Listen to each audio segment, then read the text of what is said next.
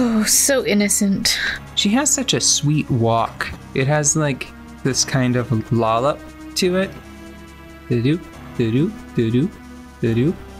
It doesn't quite match Link's big floppy gait. Mm-hmm. She looks like she's having to kick her skirts because they're too long. Or she's like bounding, right? Yeah. With these big strides, and Link is just sort of plodding along. See, this is the room. Yeah. These are the goods. This is how you live. This is how you continue. You get these things, and then you have a chance. See? Where does Zelda go?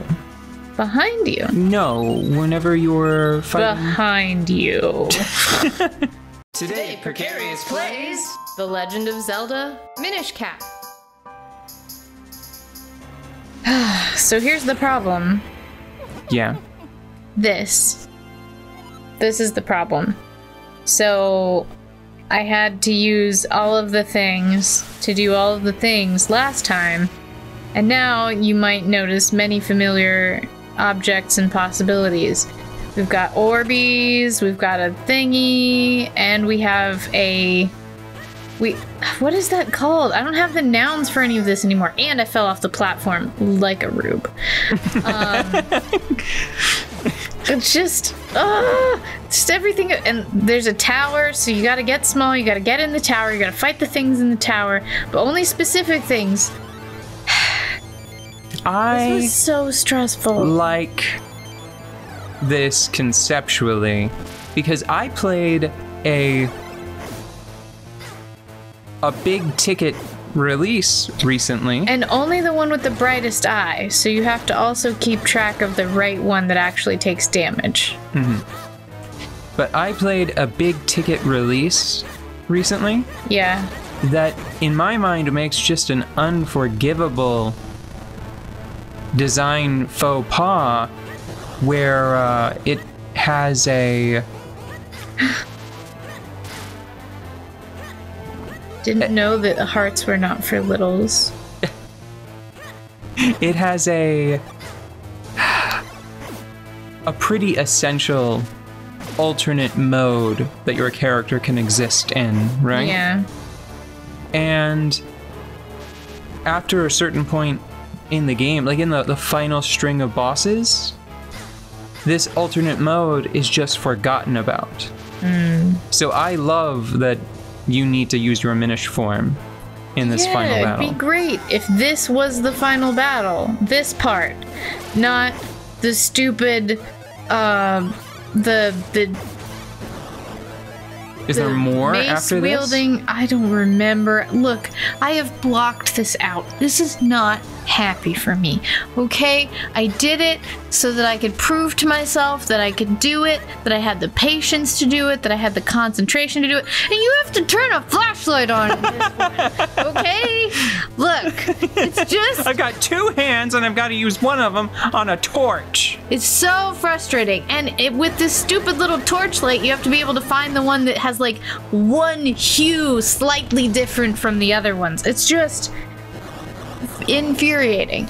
Okay, but like first we have the stupid like mace wielding chain Yaz, which is kind of annoying, and then you got like to fight those 3 or 4 dark nuts. I can't even remember how many there are. There's a hallway filled with banditos before. There's a hallway filled with banditos, which is not as problematic, but it's still significant.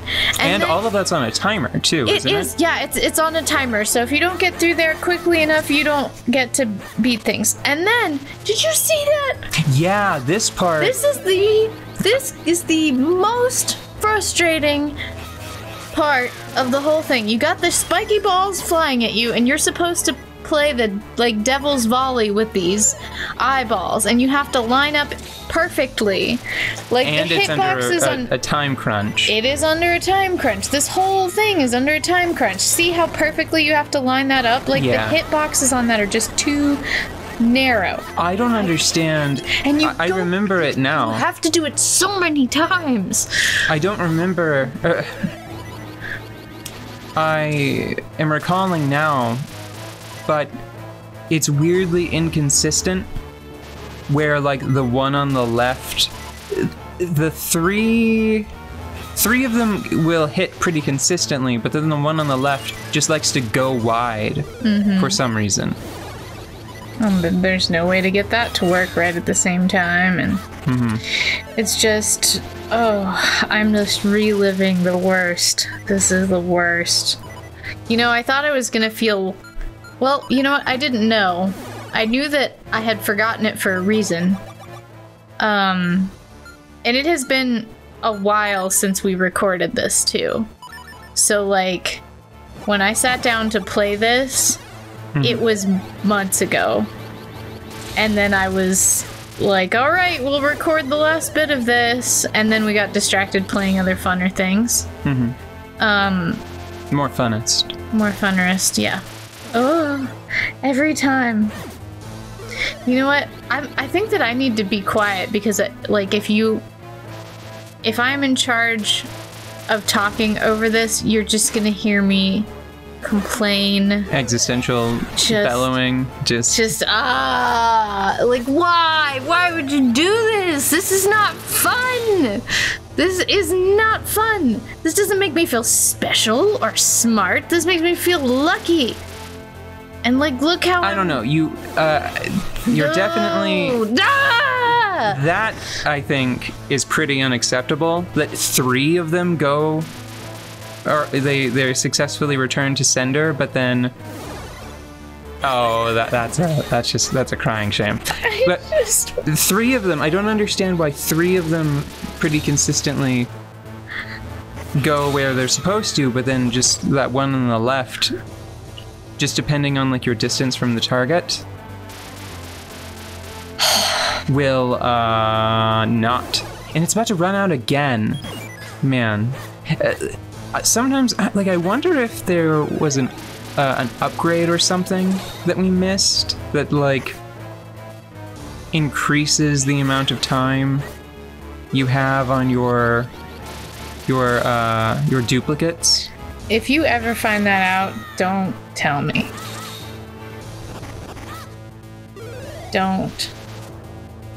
Do not tell me, because I've got to say that there are definitely, there's an error that you keep making that's easy to point out, and like with the benefit of not being the person playing it right now.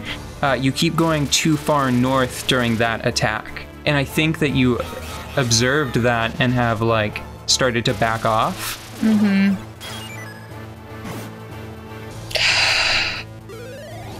I need you to tell stories because I'm trying to breathe. Yeah, I want to talk about Elden Ring. Whoops, gave the name away.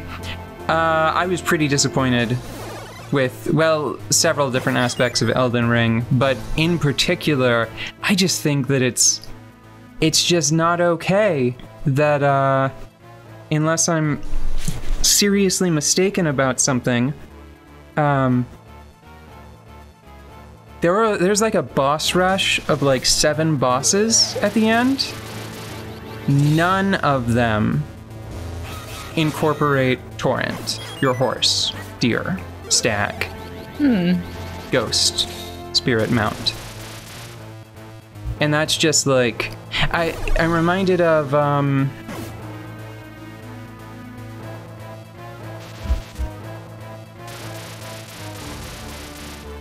Twilight Princess. Twilight Princess, there is a Phantom Ganon-esque fight, and then you have to fight Ganon in a giant pig form, in your wolf form, and then there's a mounted battle, like a mounted sort of cavalry field battle against him, and then I think there's an additional final sword fight with Ganon. So it's this big 4-phase battle that sort of challenges you in all of these different modes that you have collected. And I mean, the last string of bosses in Elden Ring, they are frustratingly samey.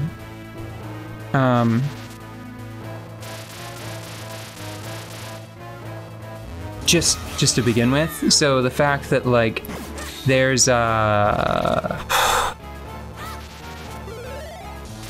they had an out, you know, that's like having a mount in a game that supports mounted combat and then not including a like basically a mounted combat final. That's just like, that feels so obvious to me. It's like the free space on a bingo card for constructing your game's finale. It's like, oh, and then there's the part where you fight a tough enemy on your cool horse. But no, don't have that. And it's one of those things where it's like, but if you actually can, don't tell me, because it probably would have made one of them easier, and I don't want to...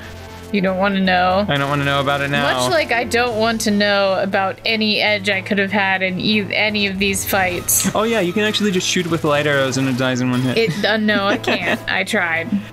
Oh, okay. Straight shooting. It's weird that arrows don't work, actually. Isn't it? Because of,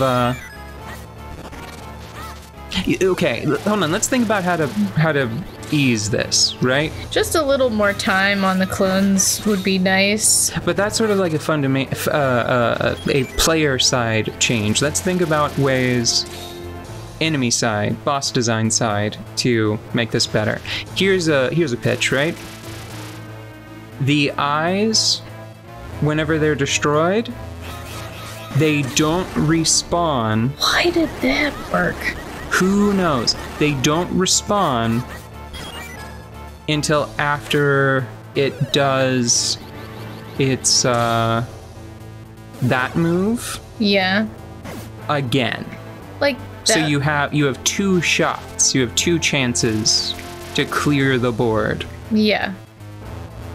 So like right now, for example, instead of having... I would just have 1. Right. Unless it fired and you missed it again, then they would all come back. Yeah. I mean, that would work. Having less of those. Or... Just having the hitboxes be wider for the volley. That's all. If they, I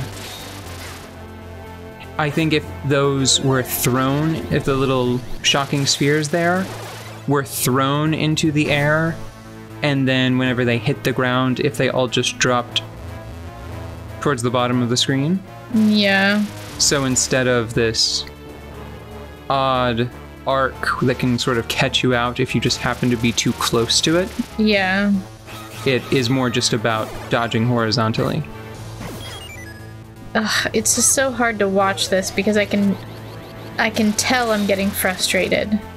And I can tell that it's getting harder at roughly the same rate that I'm getting frustrated, which makes it just feel completely impossible. Do you want to skip to the end? I don't think so, because I think I'm pretty close. Because I remember that it was, like... I remember that it was just... Oh, heartbreak after heartbreak. I don't know. I thought that next one was going to be the one, because I remember feeling absolutely hopeless, and then it being, like, the last one. Like, I think that I paused while I was recording this and, like, yelled through the house. A little bit. Ugh! I don't know, maybe we should move forward, because I don't think I'm having very much fun watching this. Do it! Oh. Oh yeah! I remember that. Yeah, that did happen. Yeah, that happened.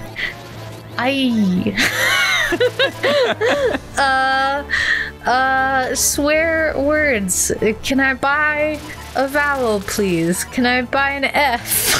Can I buy a... No, not for sale. Not for sale in this playthrough.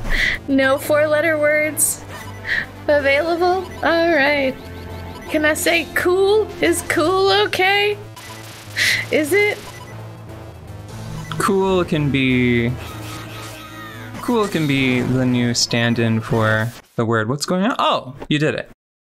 Oh, you were down to like 3/4 of a heart. They had a fairy. But I mean, that's it. When we're done, we're ready. We're ready to go. We're ready to resume playing live. I am ready to go. Throw a Wii U Yeah, I didn't off even... of a bridge. I cannot believe I did that. I don't even feel triumphant about it. I just feel mad. I'm just mad. I would like for you to envision this, though. Now that you have completed this, I dare say that if you so desired, you would now be prepared to play any top-down Zelda game. I would say that you would be prepared to play Hyper Light Drifter. I would say that you would be prepared to play any of the sort of like isometric style adventure games, you know? Like the first example that comes to mind would be like a Diablo. I know that's not exactly the same kind of experience, but you take my meaning, right? I do understand. I understand. However, the only thing I feel really prepared to do after watching this back is going on one of those retreats where like you have to go poop in a hole because you're that far out in the wilderness.